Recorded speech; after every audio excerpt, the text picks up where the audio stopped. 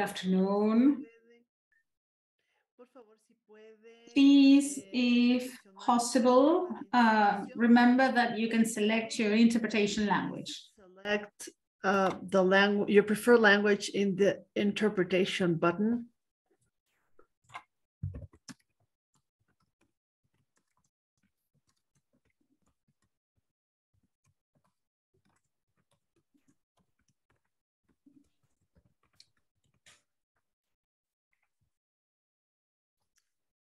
Bien, buenos días, buenas tardes. Good morning, good afternoon. Thank you so much for joining us today. To this first event, we are reflecting on the climate change meeting COP27. Today, we'll be talking about the key outcomes of COP27 and its implications for the Americas.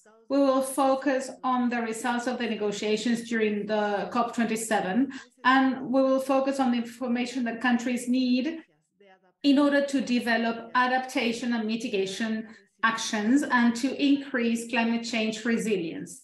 This event is organized jointly with Latinoamérica 21 and Plus Climate. Today, we have here with us 3 speakers from the region. I will introduce them one by one. So first of all, just a second, please. Vamos a empezar con Graciela. Let's begin with Graciela Raga. Graciela Raga has a BA in meteorology awarded by the University of Buenos Aires and a PhD in atmospheric sciences awarded by the University of Washington in the United States.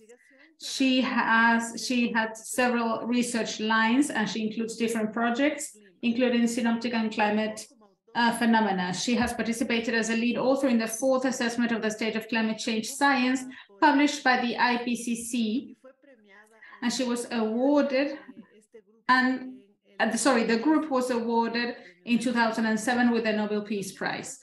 In 2014, she was awarded the Prize for International Cooperation in Science, Technology, and Innovation, awarded to Argentinian personalities abroad. This was awarded by the Argentine Republic. She also coordinated the regional assessment of short-lived climate pollutants in Latin America and the Caribbean, sponsored by the Climate and Clean Air Coalition and by UN Environment, and this was published in 2018. She actually participates in outreach activities on atmospheric pollutants, interaction with clouds, and their effects on climate change. She is currently collaborating in the report Status and Perspective of Climate Change in Mexico. Thank you very much for accepting this invitation. Graciela will be sharing a presentation with us. Thank you. Thank you, Inés.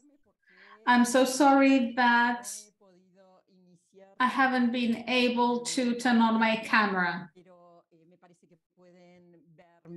but I think you can still see my presentation. Well, today, can you see my screen? Is that okay? Yes, that's okay. Great, thank you. Well, today I would like to share with you these reflections and provide you with some background information about the emission status, mainly in Latin America. As you know, global emissions, as you can see on the left chart, in this case, this was prepared by from data taken from climatewatchdata.org. We can see that in Latin America on the right, the contributions account for less than 10% of the global contributions. And this is a huge difference because energy generation globally in yellow, we have, the largest number of emissions, but because of Latin America, in Latin America, we mainly have hydropower, so the energy footprint is much smaller. And also, so land use processes entail a larger percentage in our region. Regarding contributions per country in Latin America, they amount to less than 10%, as I was saying. But we can see the top 3 countries are Argentina, Brazil, and Mexico throughout the region. Here I have the figures corresponding to each country. As you can see, the contributions are small. However, the impact, as we know,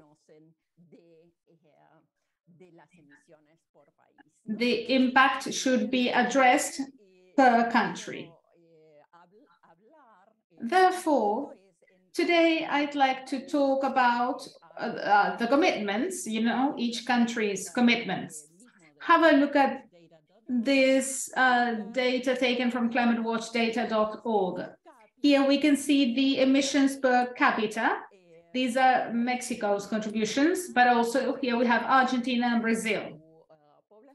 We can also see the population because Mexico is the one that contributes the least and Brazil is the one that contributes the most.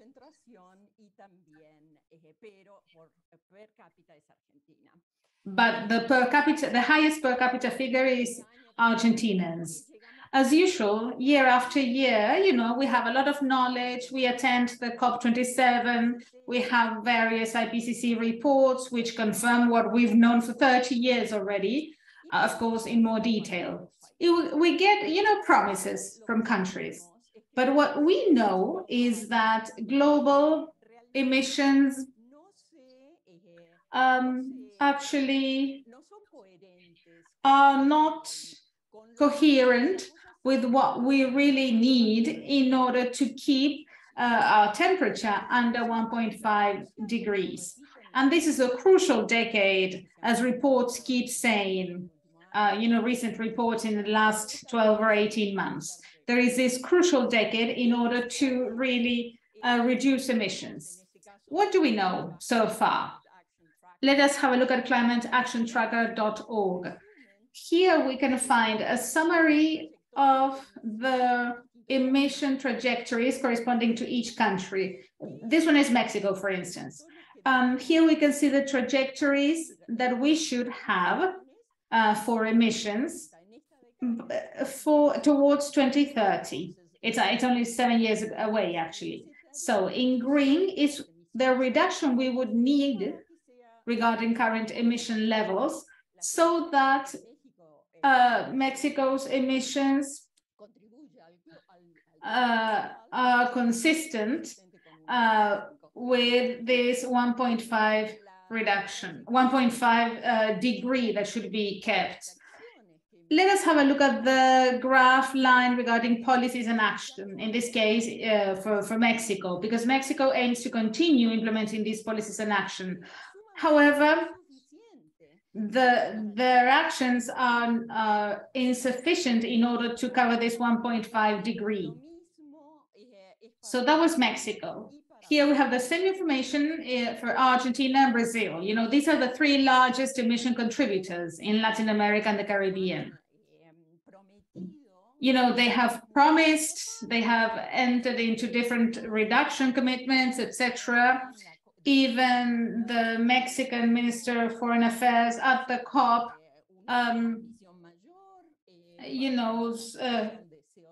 made a higher committee regarding CO2 emissions. However, these are insufficient. So what happened at the COP, in this context?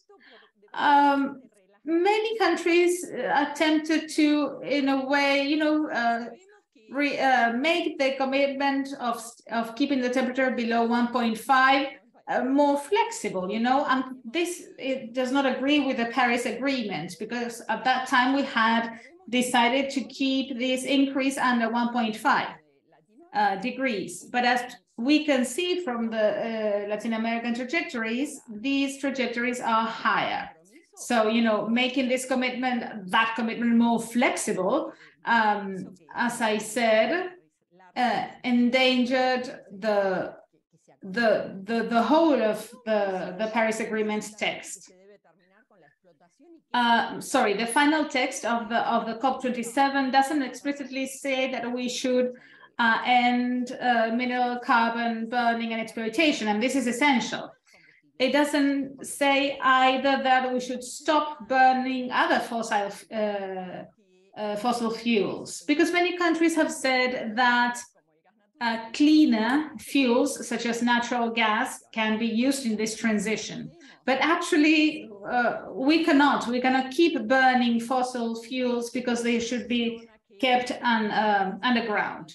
The text doesn't say that emissions should peak in 2050 at most in most countries. The text doesn't really state a clear path in order to, stop using fossil fuels and to transition towards renewable energies. Therefore, the main context, that we need to implement actions to do this, the actions to limit emissions.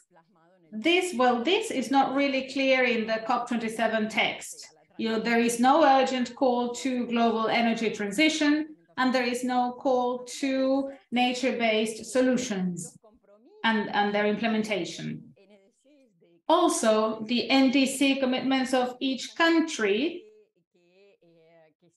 regarding these commitments, there is a gap between what we need and the commitments, country commitments, especially regarding our top 3 Latin American countries.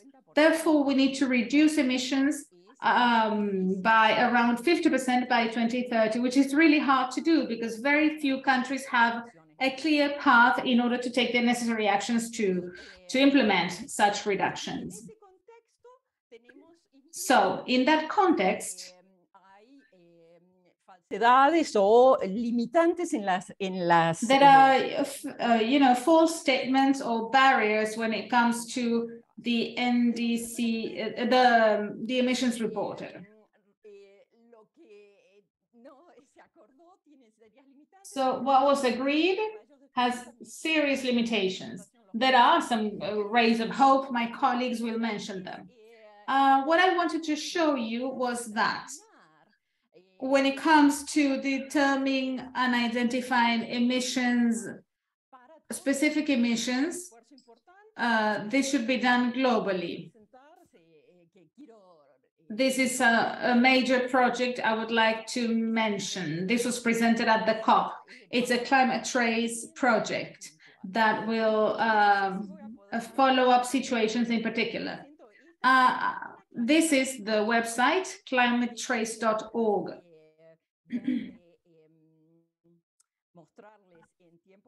I wanted to show you how it works in real time. Let's see if it works. So, this site shows us this globally. This project includes every satellite owned by different country space satellites, agencies, sorry. And we can see, have a look at the spots. We can see major emitting regions. For instance, this is a home page. This is the whole thing. We can zoom in and see different countries. Here we can actually find the major emissions. Have a look at this, for instance. If we click on this spot, we can even see that this is an offshore area. These are offshore emissions, and they correspond to the gas and oil sector. Here you can find information about which countries, which sectors. This is interesting because I wanted to show you some of these unidentified spots, actually. And here the civil society can help, because if they live near that place and they know an unidentified area, for instance, and this tool, they can identify the source, the emission source, and send us an image with a geolocalizer, so that the information can be entered in this project. Here they use AI algorithms, and the idea is to, be able to identify some of these additional sources. That enables citizens to participate, and also there is feedback in this project. In our area, we've known for some time that there are some problems when reporting, and there are some things that are not reported actually. Therefore, it's important to achieve greater transparency when it comes to emissions in each country, and also emission sources, in order to conduct a more specific follow-up. Of course, this NGO doesn't aim to, detect or place a blame on someone in particular, but it does allow the society to know where the major sources are in each country. To round off, I would like to say that there are many topics that we can discuss. For instance, specific actions, fraudulent campaigns that you all know about. For instance, we need to make a greater effort to demand transparency and prevent fake news from disseminating. Something else that was very important at the COP27 was the participation of several civil society groups. And this was not included in the text. And that's something we could further debate, because these organizations are not being included, and some countries, for instance, block the active participation of women, etc. There are many things to say then, but I want to respect everyone's time. So now, thank you very much. I would like to give the floor to my colleagues. Thank you. Thank you so much, Graciela. Thank you. I'll stop sharing my screen. Thanks. Thank you again, Graciela. Now let us go on to David Smith. David coordinates the Institute for Sustainable Development at the West Indies University, who was an author of the United Nations Global Sustainable Development Report 2019. He is part of the Science and Policy Advisory Committee of the Inter-American Institute for Global Change Research, and he is the Caribbean chair of the Sustainable Development Solutions Network. He managed the Jamaica Conservation and Development Trust. He helped to establish the Jamaican System of Protected Areas and the Environmental Foundation of Jamaica. He was a regional councillor of the World Conservation Union and assistant president representative at the UNDP Jamaica for the Bahamas, Bermuda, Turks and Caicos Islands, Cayman Islands, and Jamaica. Thank you, David, for being here with us today. Please, you have the floor. Thank you very much, Irina. I would like to talk about COP27 from the perspective of the nearly 43 million people who live in islands in the Caribbean. Our perspective is a little different from those of you who live on the continent for several reasons. One is that in terms of the way climate affects us, and let us take climate departure, that is when our temperatures will get higher for the rest of our lives than they were before, the time for climate departure in many Caribbean countries is much earlier than for countries on the mainland. So for example, if we are looking at a scenario where very little is being done to affect climate change, then cities in the Caribbean will experience climate departure from as early as 2023, going up to about 2034. In a scenario where more is being done, then those dates change to about 2028 to maybe as late as 2048. Unfortunately, we are as a world still heading towards maybe a 2-degree rise in temperature over historical limits. That's very bad news for people who live in Jamaica, in Haiti, in the Dominican Republic, in the Bahamas, for example. But it also affects people who live in Belize, in Honduras, in Nicaragua, and Guatemala, for example. So what has the COP done that we are particularly interested in and may be happy about?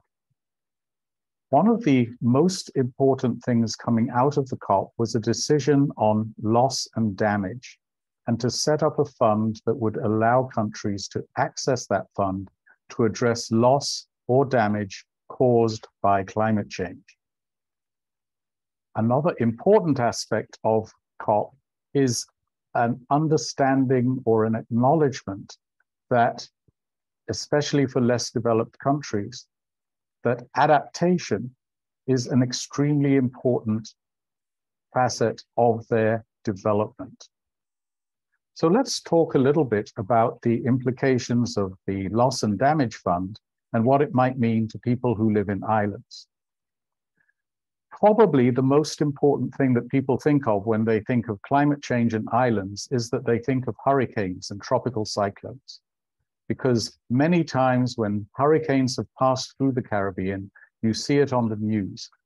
A Category 5 storm will come and it'll affect islands, it will pass through Puerto Rico, it will then head on its way to Florida, or it might pass through the Dominican Republic and Haiti, and then Cuba, and then head off to Texas. Or it may affect Antigua, and then maybe Jamaica, and then head off in the general direction of, say, Belize. We all have seen the pictures of great destruction of people's homes after these massive storms. And we know that it's very, very important to help people after they've been affected by these events. And that's one of the reasons why loss and damage was a very important part of the COP27, and why we're very happy that there is a fund.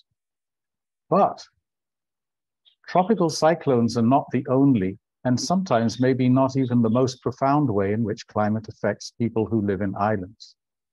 We're also affected by drought, but drought doesn't make it to the news, and it often doesn't excite the same level of interest when all that's been happening is, well, it hasn't rained in Cuba for 90 days, or the last time it rained in the Dominican Republic was last year. But droughts have a profound effect on our ability to grow our own food, to provide water for our citizens, and to live. It also affects things like diseases. We also need to bear in mind that climate has profound effects on health and also our ecology. A recent paper by Camilo Mora, coming out, I think, 2 months ago, indicated that something over half of the pathogenic diseases that we experience as humans are affected by climate. But let's also think about ecology. Coral reefs. Coral reefs are going to be affected by climate change, both by the increase in temperature of the ocean and its increased acidity from maybe about 2034 onwards till about 2070. And different papers have said that if we continue to warm the globe at the rate we're warming, we're going to see a tipping point for coral reefs.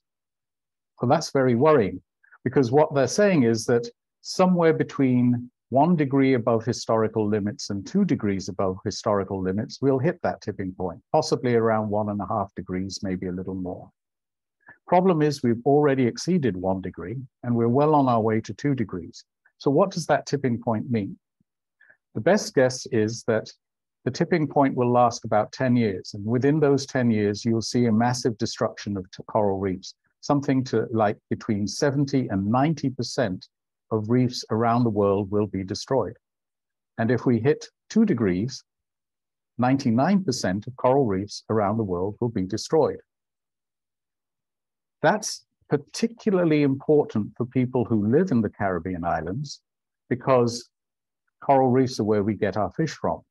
It's also very, very important for people who live on the eastern coast of Mesoamerica, where the second longest coral reef barrier reef is, going all the way down that coast. Coral reefs provide fish. Coral reefs also are the bedrock of most of the tourism that takes place in the islands and in many of the coastal areas of Latin America and the Caribbean. In fact, something like 11 of the most tourism-dependent economies on the planet are in the Caribbean. If 90% of coral reefs are destroyed, the coral reef supports the ecosystem which provides the white sand, which makes the beaches, and the beaches are the reason why tourists come to Cuba, to Jamaica, to the Dominican Republic, and all those places which we see on commercials. So there's going to be a profound effect on the livelihoods of all the economies when that tipping point is reached. My question then is, does the Loss and Damage Fund have the sophistication to be able to compensate the countries for their loss and damage due to the slow onset of acidification and high temperatures, and then when we hit that tipping point? Does the Loss and Damage Fund have the ability to help us to deal with things like increase in diseases?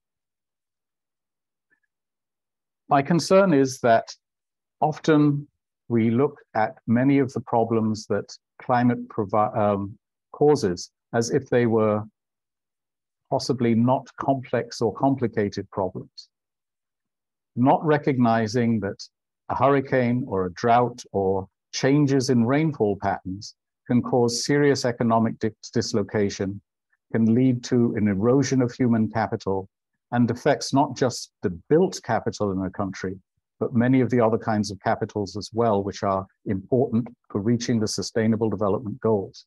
And we should pay equal attention to slow-moving events as we do to events such as cyclones, hurricanes, and so on. We're going to need new and better ways to be able to measure the economic impact or the extent of loss and damage. Many of our countries are already familiar with ECLAC's method of assessing damage and loss after an event. But we need better ways of being able to assess economic damage and loss, both before and after slow-moving events and complex events. We're going to need new and better methods to be able to not just calculate the loss and damage, but to monitor and evaluate the effectiveness of the Loss and Damage Fund, as well as the increased need for adaptation funds. My concern is that one of the points made at COP27 was that the pledges that were made in COP26 were not met. I'm hoping that the pledges that were made in COP27 will be met. I believe, though, that we have a lot of work to do to create mechanisms that are fit for purpose and take into account the differences of the kinds of impacts that might take place in islands versus nearby continental systems. And that we need to put a lot of effort into that. And we need, as countries, as scientists, as policymakers, to put a great deal of effort into moving the global mechanisms towards not just recognizing the different types of problems that we face, but in actually expending the money so that we can actually solve those problems. And I think I'll stop there. Thank you. Muchísimas gracias, David, por tus reflexiones. Thank you so much, David, for these reflections. We can see all your experience. Please remember that we have a Q&A session at the end. Now, our final speaker is Brigitte Baptiste. She's a biologist, and since 2018, she has been the president of the Colombian University. Between 2002 and 2019, she was the general director of the Biological Resources Institute, Alexander von Humboldt in Colombia. She's also a professor at the Javeriana University in Bogota, Colombia. She studied at the Autonomous University of Barcelona in Spain. She did a master's degree. She was a Fulbright fellow at the Latin American Center for Tropical Conservation, and she also studied at the University of Florida in Gainesville, where she received a master's degree in Latin American Studies. Thank you so much for being here with us today. You have the floor. Thank you very much, Irene, and thank you to you all for this invitation. I would like to build a bit upon what David has mentioned in terms of the fund for damage and loss. I think it's good news to have this fund created finally, but the fund has a couple of implications that we need to develop better in the future. The first one, it's that it's a fund that is required to confront the issues of environmental justice and climate justice, which is on the text of the final declaration. And that's good. It's interesting that for the first time we are talking officially about compensating for damage and loss. And this opens up a huge avenue for the future discussions on how climate is affecting negatively the economies and societies of the countries that do not contribute to the atmospheric pollution with CO2.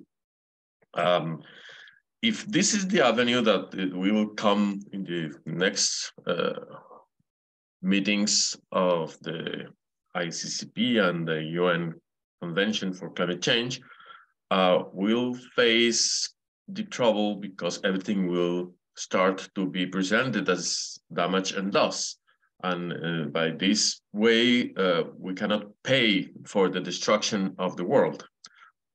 Therefore, the second component of the discussion about the future of the fund has to do with prevention, adaptation, and perhaps even restoration. And let me talk about a bit restoration because we are in the decade, the UN decade of restoration, and there's a parallel effort by the multilateral agreements and institutions to invite the countries and parties to invest on restoration projects. But this effort is not linked to the discussion that we have had in Sharm el-Sheikh, even if the chairs of the initiative were there discussing how to really create those bridges between the agreements and this new initiative by the United Nations. But restoration is a key issue for our countries in America and in the Caribbean because we don't have the resources to rebuild the levels of ecological change, detrimental ecological change that has been produced because of ill-planned agrarian economies by the production of food and the transformation of the landscapes. So what would be interesting is to really create better links between all the multilateral initiatives and the second replenishment of the climate fund to deal with restoration and with the mechanisms that restoration should follow to really improve the quality of the ecosystems and to capture CO2, to create employment, to recover the soil, and to recover biodiversity. Because there's very little development of those accountability mechanisms that we should have in place to really know if the use of the money is being well done. And then I will move to the issue of accountability. There's a complaint that the national reports, both on climate and biodiversity, are really very, perhaps I won't risk the word forged, but they portray a completely illusional situation, a complete false situation, because according them, if you add all of those reports, we already are living in the paradise. We are all solved the problems we are facing. And that's not true. The evidence is, on the contrary, opposite. So something that is missing still in the discussions is how to improve the quality of the national reports, and if there's gonna be a bit of accountability, formal ways of checking what the countries are saying about their initiatives in terms of mitigation, adaptation, restoration, and the use of the money that is coming from the international funds. And that's quite important, because countries need to build trust and to really be in the capacity of proving that each peso, each dollar, each whatever currency are we using is well spent. There's a scarcity of resources. We have deep problems in terms of health, in terms of migration. So priorities are not really aligned, and we are competing as countries for money that is being put in many other issues. So accountability, reporting, and then the accomplishment of different goals in different levels is quite important. And that was already being said when we assess the development of the SDGs. How far have we gone? According to the national reports, all of our countries are between this, reaching the 60 and 70% of the requirements and goals of the SDGs, which is, again, totally false. So how can we really have a system that measures the advancements of each country and the different stakeholders in terms of the path towards biodiversity recovery and the climate change adaptation? Finally, we need to think a bit on the mechanisms that are being created to mobilize the money. The COP27 didn't say many about that. So we still have institutional problems to assess the ways money is better used, how it is flowing, and of course, if the money is facing problems with other investments that flow on the contrary and the opposite direction, because there's huge amount of funds that are still funding the coal and oil industries, are funding the destruction of the Amazon and the destruction of the oceans. And there was a paragraph on the final decision that requires the national accounting systems and the world financial system, as well as the banks, to really participate and to take into account the decisions and requirements of the COP and the countries. But this is still something that perhaps the World Economic Forum or other economic forums have to deal with. But the COP27 didn't reach an interesting advancement here. And finally, just to mention something positive, the early warning system, the early warning development requirement that was agreed upon the beginning of this year. This has been also put on the table, and the decision requires and invites the country and the parties to really work on creating and using this early warning system in the next few years, and with equity and the capacity to prevent the extreme events that will, or not prevent the extreme events, but at least to have a better idea of when are they happening and who they are affecting. So that's for now what I would like to contribute. Thank you very much.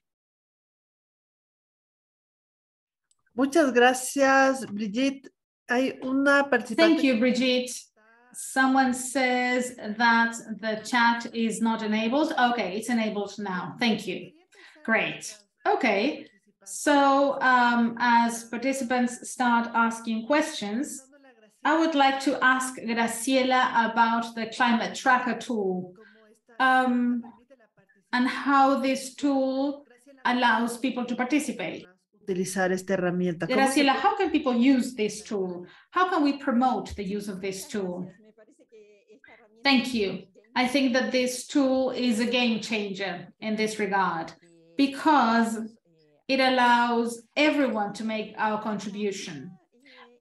We need to access the site and, you know, contact. Sorry, there's background noise. Sorry about that. You need to contact, you know, the people from the site.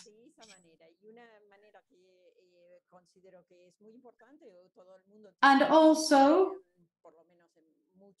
there's another way to do this, which is important, because most people have access to mobiles with a GPS system that can, you know, detect locations, and they can also take pictures of, you know, specific sources, emission sources. So they can send this information so that the site can detect if they are large emitters. And that actually makes a contribution to what is seen as shown by the satellites. Because in some of the spots I showed you, there are emissions, but there is no more information. There are not enough scientists that can actually go there and make the necessary observations. Therefore, I think this has to do with, you know, citizens science, which I think is becoming more important, especially regarding contaminant emission in urban areas. But let's remember that contaminants in urban areas are connected with climate contaminants. So we need to remember to make this connection between urban contamination and the contamination that actually causes climate change. So basically, citizen science. Thank you, Graciela. I have a question addressed to Brigitte and David. Do you think that we do have the necessary institutional mechanisms to receive these loss and damage funds? And someone is asking about the current financial mechanisms. For instance, the GSF has requirements that many developing countries cannot comply with. So how can we change that so that we can receive the funds? David, maybe you can go first. That's a very good question. Many of the existing mechanisms, the Global Environment Facility and to some extent the Climate Fund as well, have been criticized because of the amount of regulations that you have to go through in order to receive funding from them and then to implement a project under their rules. And for many countries, particularly less developed countries, definitely with small island developing states, the regulations are a burden that actually prevents many of those countries from being able to get funding that's necessary. It reduces the number of projects, and it sometimes reduces the number of projects that can be done to very, very small or almost zero numbers. So I think if the idea of saying, okay, we've got this loss and damage fund, so therefore we can just simply say, okay, we'll have the GCF or the Global Environment Facility or the Climate Fund, take it and run it, is, while it's tempting because it means you won't create a new fund, it's not necessarily going to work. And I think we need to look at other kinds of mechanisms. We have mechanisms that look at sort of disaster relief and early recovery and recovery after events, which have some aspects which could be emulated. But we may need to come up with much better ways of allowing countries to access those funds and also to helping them to account for it and use it in the most effective way. We still have a long way to go on this. Gracias, David. Brigitte, no sé si quieres comentar. Thank you, David. Brigitte, maybe you'd like to add something or answer a new question. Yeah, indeed, the money that comes from GEF and other sources is very expensive money. You have to mobilize lots of local resources to get one of those projects. And in many cases, it's not worth the effort. And that's what is hindering the arrival of the global money, the international money to specific projects. Also, in some cases, the only institutions that are capable to show capacities and use those resources are big NGOs, global NGOs. And not necessarily they are aligned with the national policy. So there are struggles and quarrel between the view of some NGOs and the national policies. And that is also restraining the possibility of using the money to really address the needs of the country. So capacity building, which is always an issue that is brought upon the table in those discussions.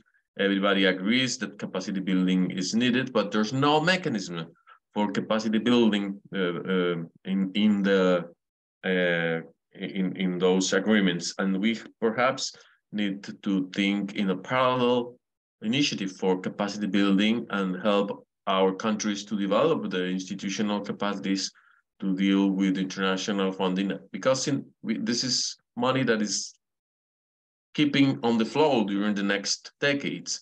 And it's increasing. It's an increasing amount of money, and we don't want to lose it because of corruption, because of bureaucracy, or because of inefficiency. So we perhaps need to ask other institutions to help the design of the new capacities and the upgrade of them in our countries. Gracias, Brigitte. Tenemos también otra pregunta. No sé quién. Thank you, Brigitte. There's another question to whomever would like to answer. Sergio, we know the situation and the role of large industries. So is it necessary to create and support regional initiatives to guide, again, economies towards the smaller scale?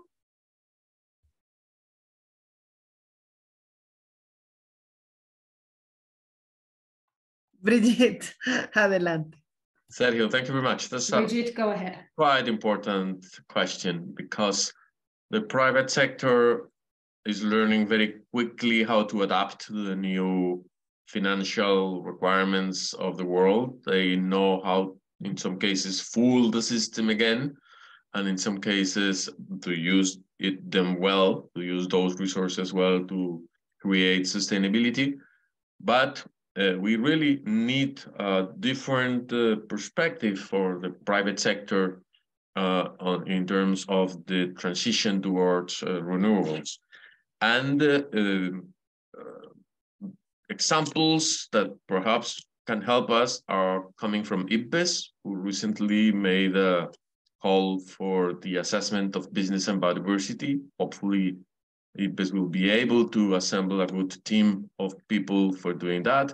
And there are other places where the big corporations and other private big names are meeting to discuss the issue. But you ask for small initiatives, such as regional and national initiatives. And here there are lots of questions about local economies, regional economies, decentralization, and the flow of funds from the banks and the pension funds, in case there is private pension funds, to match the other sources of financial aid. And I think also governments need to talk to the private sector with a stronger voice, of course, to invite them to do a better job in terms of adaptation and mitigation. Gracias, Brigitte. Tengo otra pregunta para... Thank you, Brigitte. I have a question for Graciela, because she talked about this in her presentation, but maybe we need more information about the population increase versus emissions. Maybe, Graciela, you can tell us a bit more about that in the next few minutes. Yes, of course.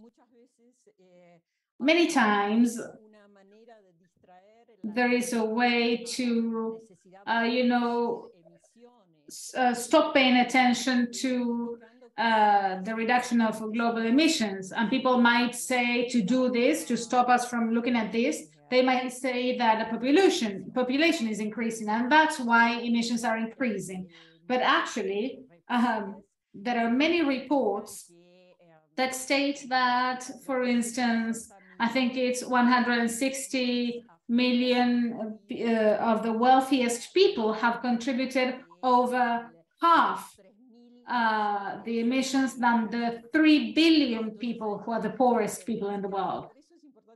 And this is why we need to pay attention to per capita emissions. And that's why I mentioned this, because it clearly shows us that only the wealthiest people have been responsible for emissions and need to be held accountable regarding, and they should bear the burden of reducing emissions. This has to do with equity and climate justice as well, because it has to do with this issue. Also, it's important, what you were saying about the funds is very important regarding losses and damage. There should also be funds, although this whole thing is not very clear. But what we must do urgently is reduce emissions so that the situation doesn't get worse. Because by the time they agree on the fund transfer mechanisms to countries, if we keep emitting like this, then the scenario will be even worse. So since 1975, Sagan made a presentation to the US Congress saying that we had to reduce GHG emissions. So this is no secret. It's large industries that don't want these emission reductions to actually take place because of the profits they make. So as a society, we must demand that this ends. Okay. This is a question addressed to David. He has worked in the intergovernmental sectors and he works in society and from the education. Is there a hope for change? And what's your message from the education sector? Definitely there is hope for change. In some cases, people will change because they see the future clearly and recognize that we have to make changes, otherwise our future will become quite untenable. And in some cases, we will wait until the bad things happen and then say, hey, how did this happen? And then make changes afterwards. The role of education is definitely to make sure, I think, that people understand what is happening, but also to understand the role that evidence plays in all of this. Climate change has always been controversial. I remember lecturers in my institution saying, nah, climate change isn't something that's taking place. This was many, many, many years ago. But bit by bit, people started to do research and found that, yes, the climate is changing. When you take these data and you look at what happened 100 years ago or 200 years ago, they are different. What I think is most important, and the most important contribution we can make in education and also in the interface between science and policy, is to make sure that people understand, one, that there is evidence, two, what that evidence is saying, and three, what we can do about it. Because otherwise people will tend to think that this is something which people from a particular group have come up with because they don't like various things. It's an invention of people who are vegetarians because they don't want us growing cattle and so on and so forth, or something like that. It's very important, I think, that the evidence is clear and everybody knows where it comes from, so that the argument is about the evidence and not about the opinions.